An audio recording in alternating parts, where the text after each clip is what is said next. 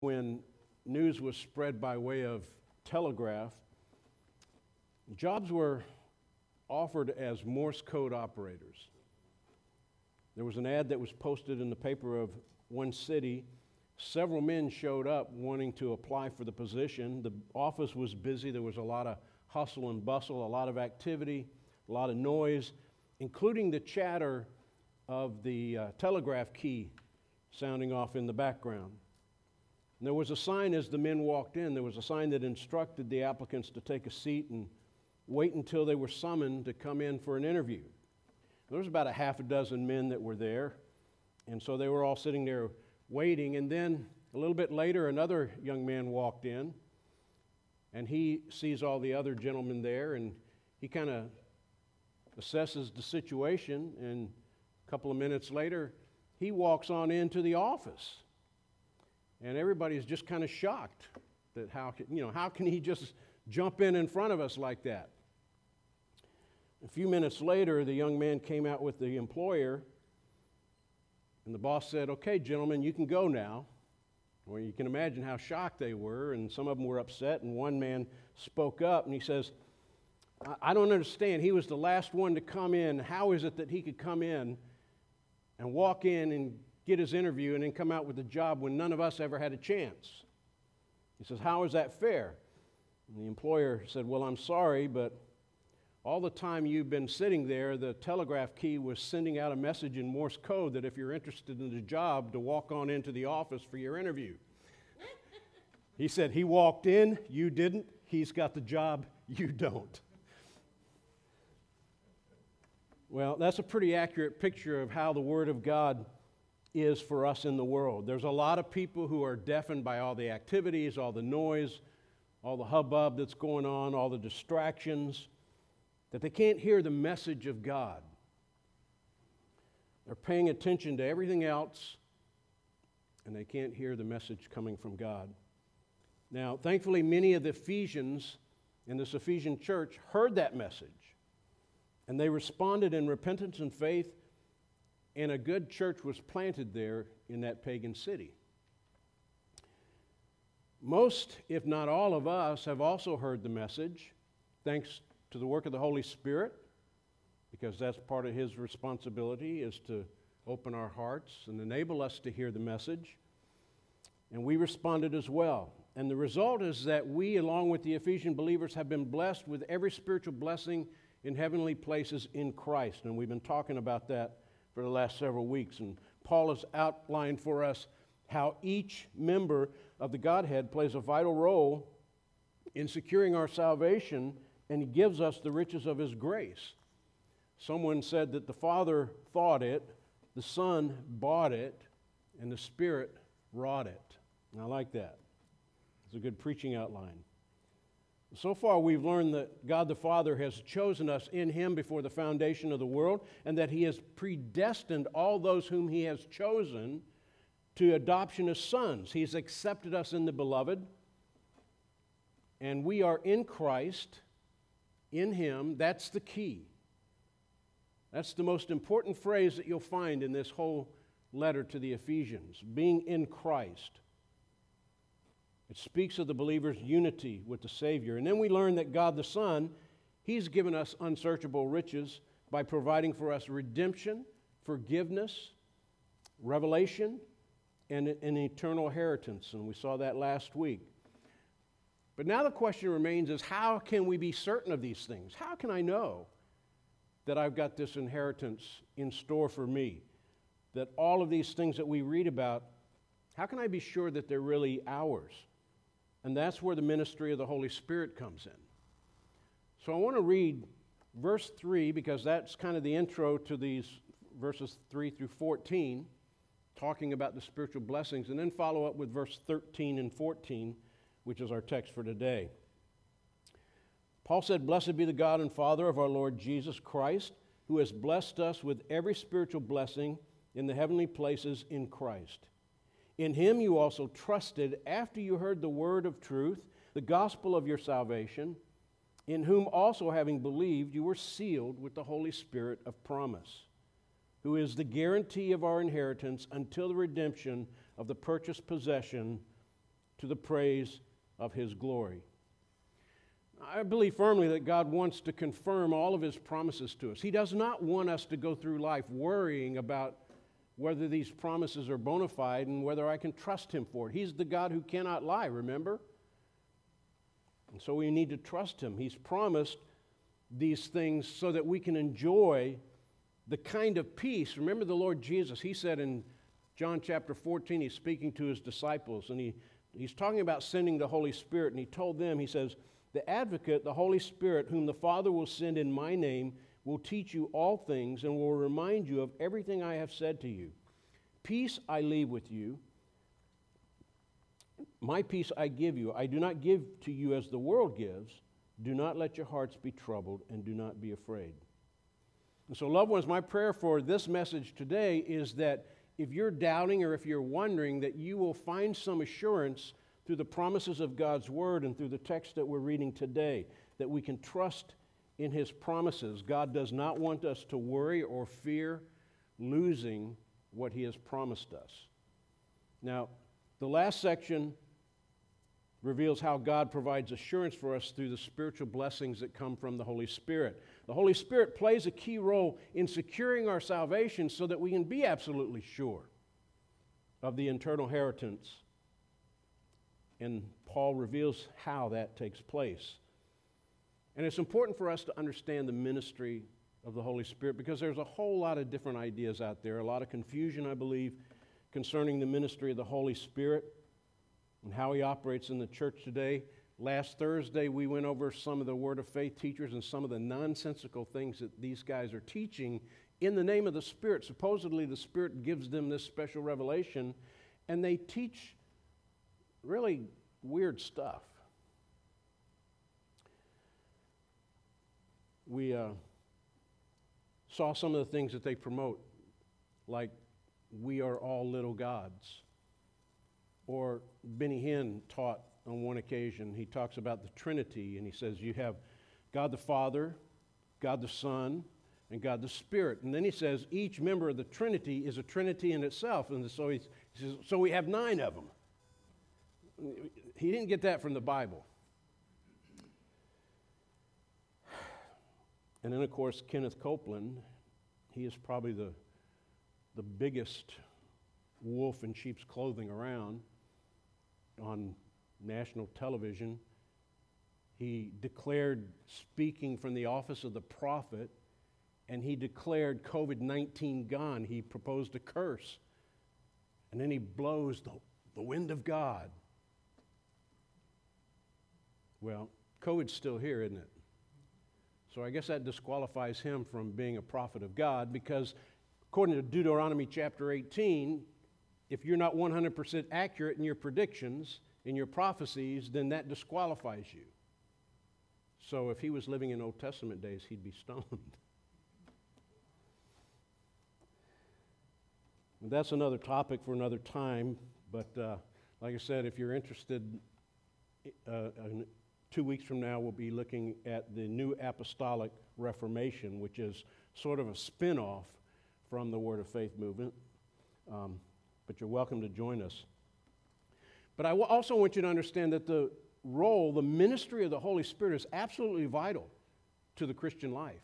We can't live the Christian life without the Holy Spirit. We can't do anything that God wants us to do. Jesus says, without me, you can do nothing. Well, we have Him with us in the person of the Holy Spirit. And I can do nothing really to please God. All the things that He does for us, there's so much more that He does for us than many of us realize. He draws us to Jesus. He convicts us of sin. He baptizes. He places us or immerses us into the body of Christ, which is His church. He indwells us from the very moment of salvation. He teaches us. He empowers us. He enables us to resist temptation. He says, walk in the Spirit and you'll not fulfill the lusts of the flesh. He fills us, and He gives us spiritual gifts to do anything and everything that God wants us to do. And there's more to it than just that. Those are some of the main things. But His primary purpose is to glorify Jesus Christ. That's His objective above all else. So how would you know if you're in a church? Because a lot of churches claim to be Spirit-filled, and they got a lot of activity going on and a lot of recognition things going on in the name of the Spirit. And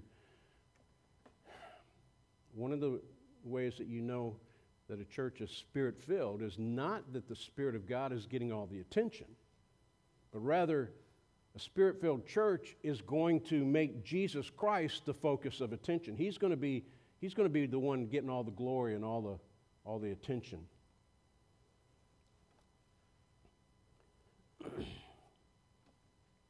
And Paul identifies two specific ministries of the Holy Spirit that give us the assurance of being in Christ. He mentions the grounds for our eternal inheritance. Then he talks about the guarantee of our eternal inheritance, and then the goal. So let's look at our outline. You have it there. I left it so you can do some fill in the blank if you're so prone to do that. I miss Miss Joyce because she was always taking notes. She loved to fill in the blank. Anyway, the grounds for our inheritance. The first part of verse 13, in him you also trusted after you heard the word of truth, the gospel of your salvation, in whom also having believed. And of course, we know that we're saved because we are in him. We said last week that there are only two kinds of people in the world. There are people who are in Christ and everybody else who isn't in Christ. But how does a person come to be in him? And Paul's going to explain that a little bit more when he gets into chapter 2 and he goes into detail about our salvation. But God has made it so simple that even a child can understand. He says, you heard the word of truth, the gospel of your salvation, and you believed. What did you believe? Well, you believed in Christ and in Christ alone, in nothing else. It's not based on feeling. It is simply by believing the word of truth. Romans chapter 10, verse 17, faith comes by hearing, and hearing by the word of God. When we witness to people, one of the things that we need to do is to make sure we use the word of God, because the power is in God's word. It's not in our eloquence or persuasiveness or gimmicks or slick programs or human reasoning. No amount of those things can help somebody to understand their need of salvation.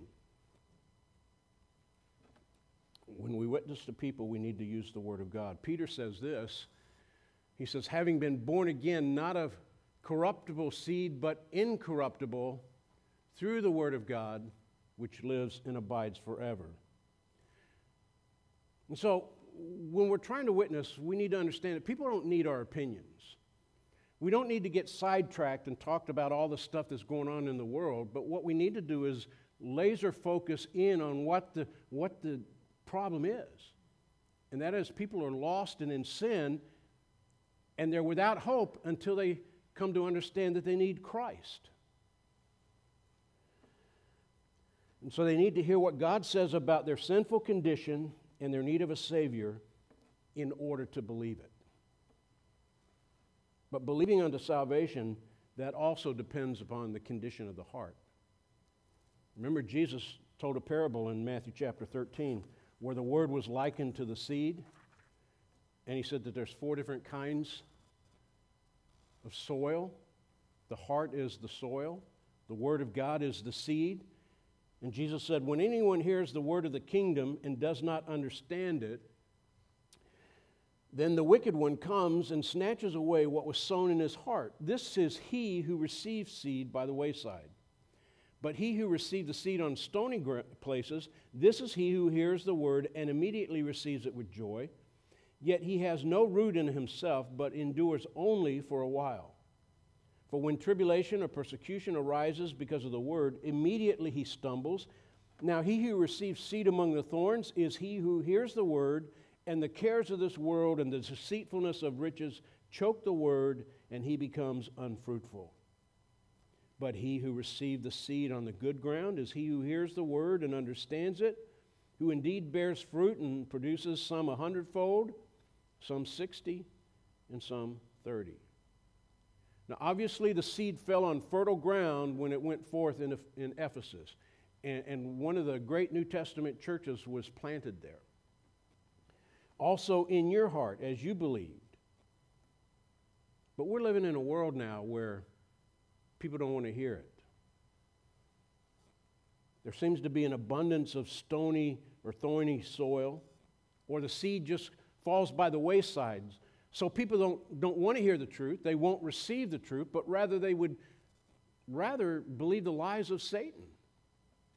That they believe things like man is inherently good and that things are getting better. We're evolving.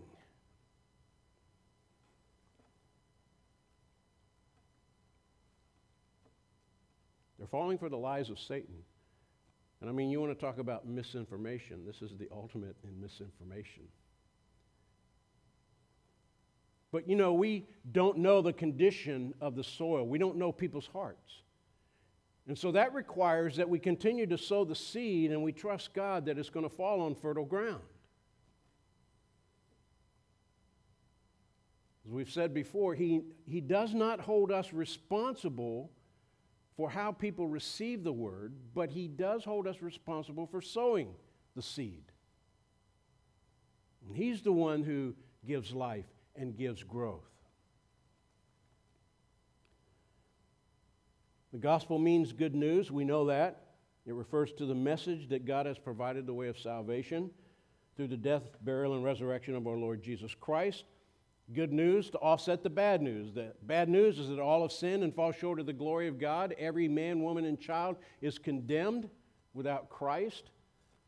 Now, children, we believe that they are not saved until they make a decision, but I believe that they are safe until they have enough ability to make that decision for themselves.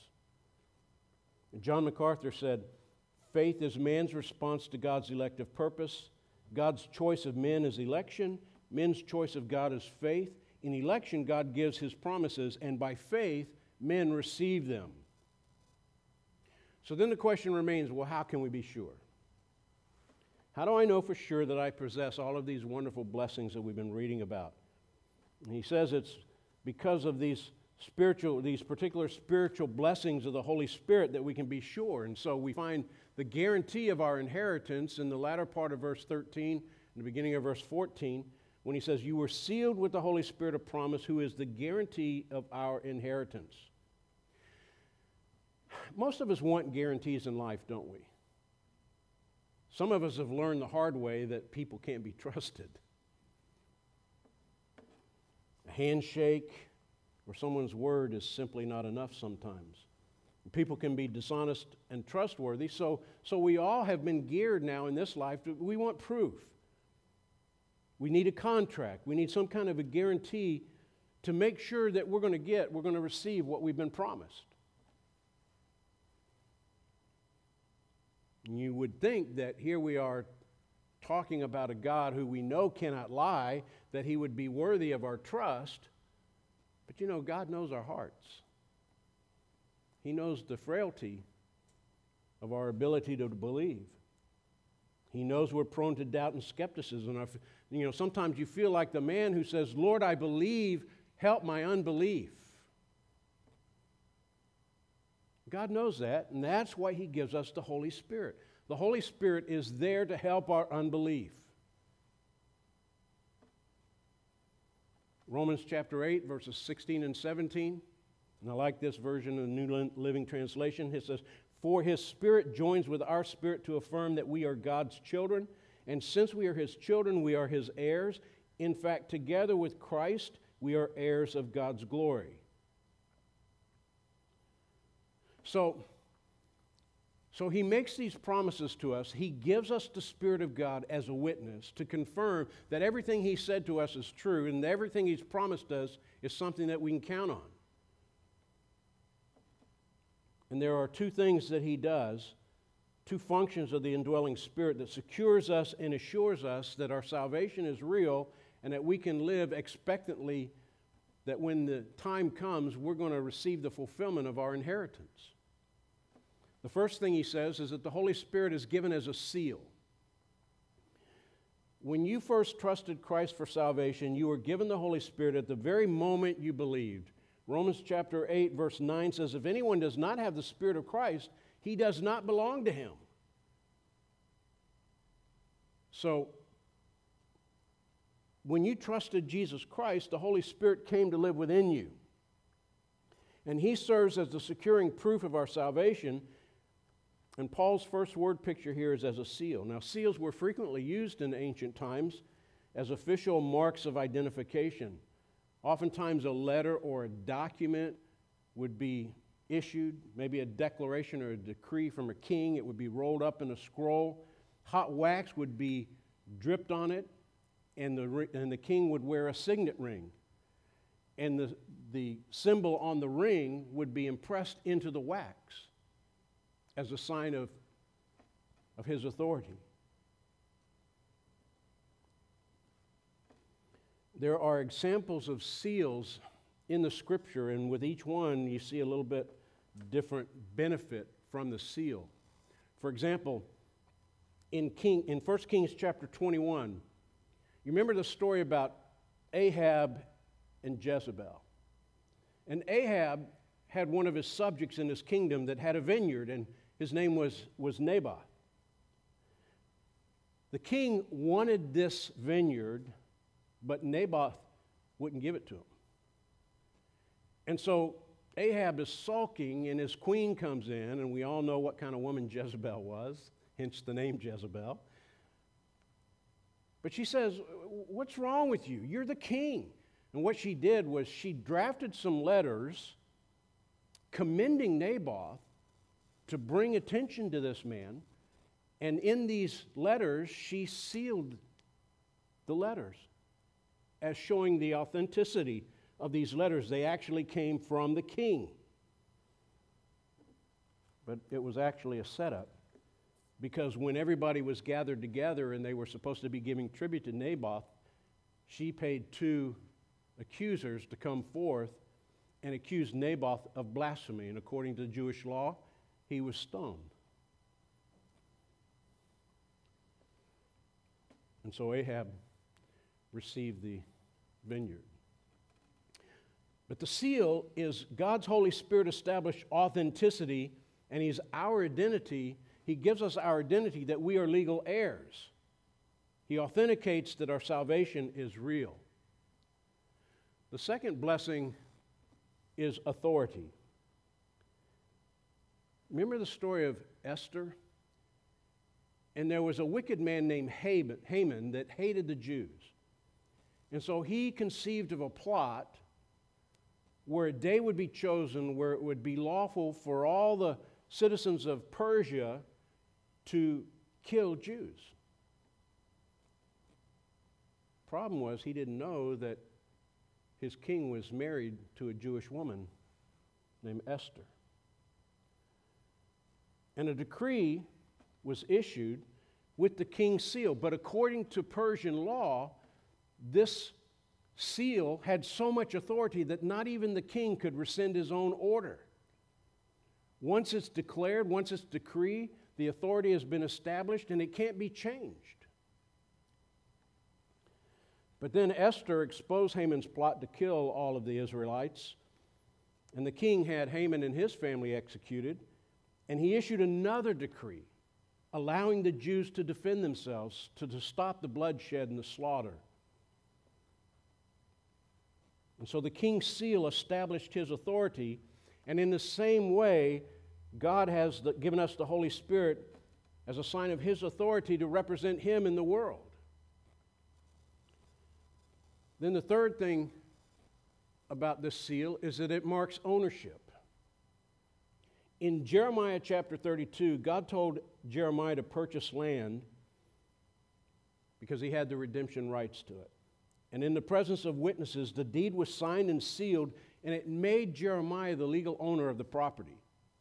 And so the seal signifies that Jeremiah was the owner. The Holy Spirit, who's been given to us, is the sign of ownership. If anybody has not the Spirit of God, he is not His. And so the fact that we have the Spirit marks us out as being, we are a purchased possession, remember? Our lives are not our own. We were bought with a price. We saw that in the ministry of redemption that Jesus performed for us. In Revelation chapter 7, there's 144,000 Jewish witnesses that are going about preaching the gospel of the kingdom, and they are marked with the seal of God, and they are divinely protected by God. So the seal, the Holy Spirit, is a mark of ownership, and then last of all, it's a mark of security. In Daniel chapter 6, remember Daniel got caught praying when the kingdom of Babylon, everybody was commanded to pray only to Nebuchadnezzar. But Daniel had the custom of praying to the God of Israel 3 times a day. He was caught. He was thrown into the lion's den as punishment. King Darius couldn't do anything about it because he had already issued the decree. But they threw him into the lion's den, and then they put a seal over the den.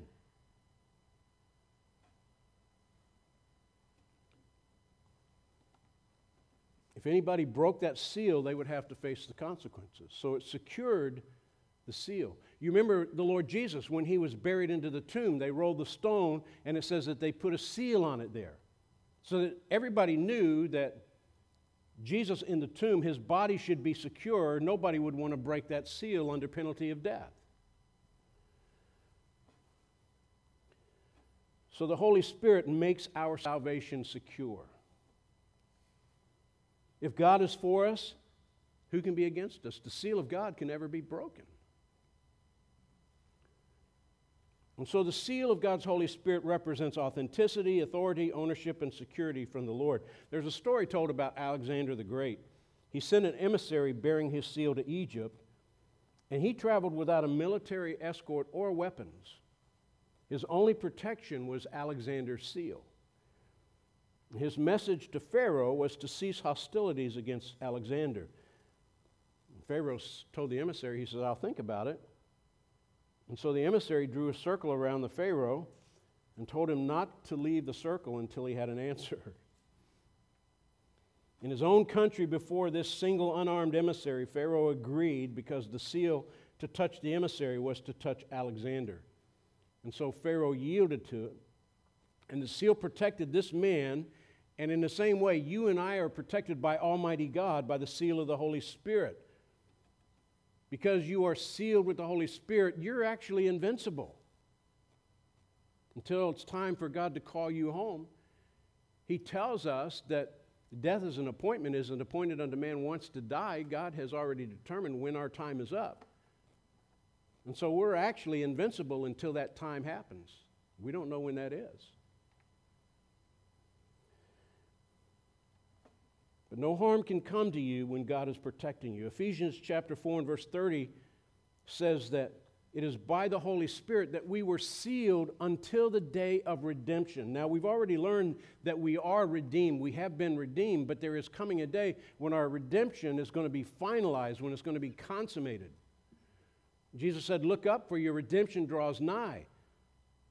We've already got our redemption secured for us, but it's not completed yet until we get our resurrection bodies.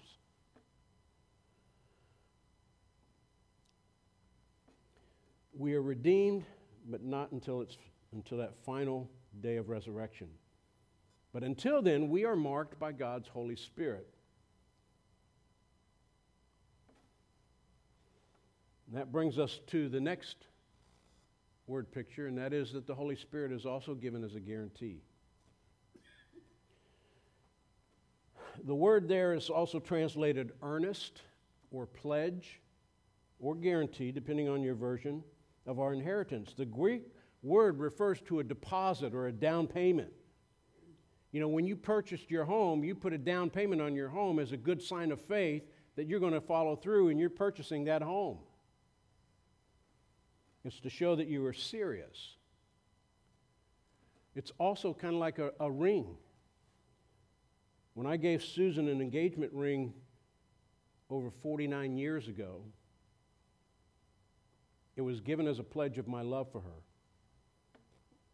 It was the symbol of my intentions to make her my wife, that I was promising to her that I would commit my life to her as her husband. In much the same way, when I was saved, God sent His Holy Spirit to indwell us and to seal us. It was as He said to me, Mike, I give you my Spirit as a sign of my intentions to keep my promises to you. The riches of my grace, they're all yours. The eternal inheritance, that's all yours. And the Holy Spirit, He's just the first installment. He's the down payment that everything that I've promised in your word, in my word, is going to come to you. Again, we saw last week that our inheritance, according to Peter, is incorruptible, undefiled, and will not fade away, and is reserved in heaven for you. 1 Peter chapter 1 and verse 4. So the Holy Spirit indwells us to show us that God will do what He said He would do. And so He uses these two metaphors of the seal and the guarantee or the pledge so that if you believe in the Lord Jesus Christ as your Savior, then you can be absolutely certain and secure in the promises of eternal life, and that the inheritance that He has promised to us is a sure thing. And so that brings us to the third point, and that is that the goal of our inheritance, until the redemption of the purchased possession to the praise of His glory. God's given His solemn pledge. He cannot lie. We are the purchased possession. We are redeemed with the precious blood of Christ as of a lamb without blemish and without spot. And our redemption is a present reality, but it also has a future final fulfillment in that coming day. And we see two goals that are going to be realized. Number one, we're going to be glorified. The redemptive purpose of God was to rescue those whom He purchased. God is going to finally redeem us into glory as His own purchased possession. 1 John chapter 3, verse 2 says, Beloved, now we are the children of God, and it does not yet appear what we shall be, but we know that when He appears, we shall be like Him, for we shall see Him as He is. What was once marred by sin and ruined by sin will one day be made perfect in His Son. Now, we are in the process of being perfected. We are maturing in Christ, but we're not perfect yet. But one day we will be. One day we won't be plagued by these sin natures that we still possess. And it'll be removed from us. And we'll be like Jesus, and we can be absolutely obedient and faithful to the Lord. Our redemption is a completed transaction, but it will not be fully completed until we each have our resurrected, glorified bodies. And that's the goal for the Lord, that we're glorified. You know, we sang earlier, Blessed Assurance, Jesus is mine. Oh, what a foretaste of glory divine. I mean, what we have now in the Holy Spirit is just a foretaste of what's in store for us. And you know, I remember when I was a brand new Christian, I was still messing up pretty good. My wife will tell you that I still do. Tim will probably tell you that too. But we all do, don't we? But in those early days, my mess-ups were really major mess-ups. And I would give in, and I would give into the temptation, and I would fail. And then there were on occasions where I felt so bad that I would actually skip church. I felt unworthy and felt too ashamed to go. Then I finally realized that when I was in that state, that's when I needed to go, because that's when I get exposed to the Word, when I get surrounded by God's people who are there to encourage me. They're all just like me. They're no better than I am, and I'm no better than they are. But we're there to encourage one another, to inspire one another, to provoke one another to love and good works, according to Hebrews chapter 10 and verses 24 and 25. But because of my major mess-ups, I found one verse for memory that I clung to. For dear life, Philippians 1:6, I'm being confident of this very thing, that He that began a good work in me will perfect it or complete it on the day of Christ Jesus. There's another promise that what God started, and no matter how much I mess up, God started something in my life in 1979, and He's not finished. And it's not going to be completed until I go to be with Him or He comes to bring me up to Him at the rapture. So if you want a verse of assurance, something to encourage you, something to help you deal with the guilt for when you do fail, this is a good memory verse. It was such an encouragement to me, especially in those first, say, 5 years of my Christian walk. But the presence of the Holy Spirit is God's promise of our divine inheritance. And that's only the beginning. He is our assurance that there is infinitely more that awaits us in glory. There is so much more to come. So that's the goal for us, that we be glorified. But now there's also another goal that He has, and that's more important, and that is God be glorified. That's why we're here. He created us for His glory. God is all about His glory. And you know, people in the world, they think that because God is all about His glory, that He's some kind of egomaniac. Well, listen, when you're God, the creator of the universe, there is no higher being. And so it's not egocentric for Him to receive glory for everything that He's done. And we were created to give Him glory. Sin made it impossible for us to glorify God.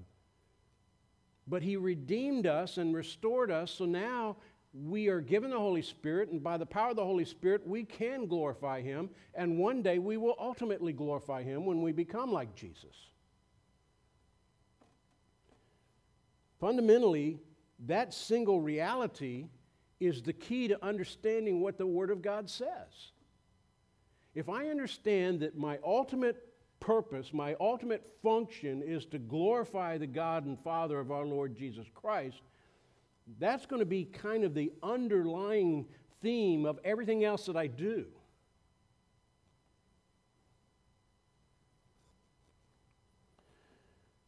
The revelation of all of His divine purposes is just simply so that He can be glorified. And so that's why we have the Holy Spirit. Now, if you've never trusted Christ, then you can't possibly glorify the Lord. It's impossible. You can't do it without the Holy Spirit.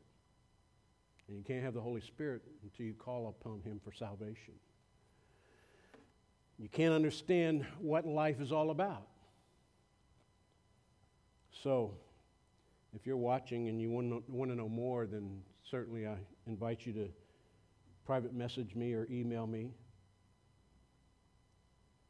at lbcdoulos, doulos, @gmail.com. And I'd love to share with you how you can receive the Lord Jesus Christ and receive the Spirit of God. And in receiving the Spirit of God, receive the full assurances of all of His promises. Amen. Let's pray together. Father, it's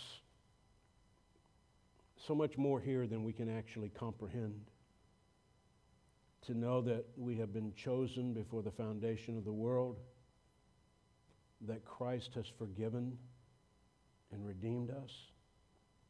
As we heard the word of truth and we personally believed in the death, burial, and resurrection of our Lord, we were justified on the basis of His resurrection. And you predestined us to be adopted as your sons and daughters. And you made us heirs of God and joint heirs with Christ. Lord, how gracious and generous you are to us. To be assured that we have this inheritance that's incorruptible and undefiled and will not fade away. It's reserved in heaven for us.